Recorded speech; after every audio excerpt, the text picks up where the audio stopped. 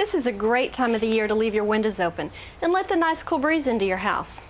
But if you have an ugly rip in your screen like I do, well, you're probably going to invite the bugs in as well. It's not that big of a problem though. Let me show you how you can fix it.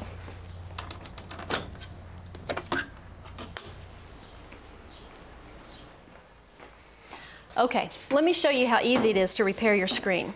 This is fiberglass screening. You'll find this at any hardware or local home center. Okay, all you need to do is lift up this rubber piece. This is called a screen spline. It holds the screen in place. Pulls up really easy. Okay, just take out your old screen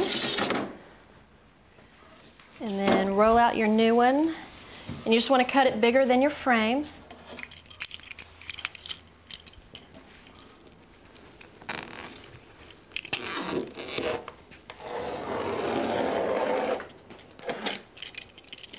Okay, now we need to put our spline back into place. And I've got this great handy dandy screen tool.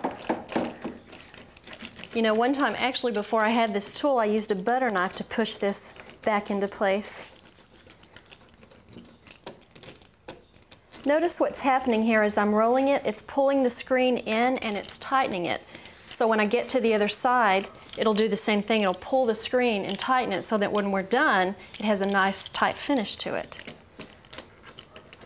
You want to be a little careful as you're rolling this that you don't slip off and tear your screen.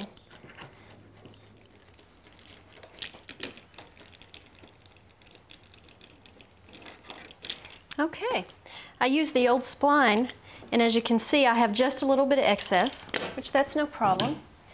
Just cut that off right there.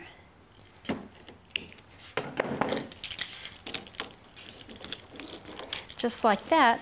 And then your excess screen, all you need to do is take a box knife and just go right beside your spline and cut your screen off.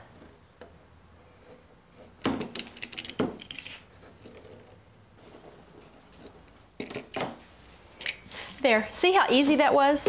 And also, nice tight finish.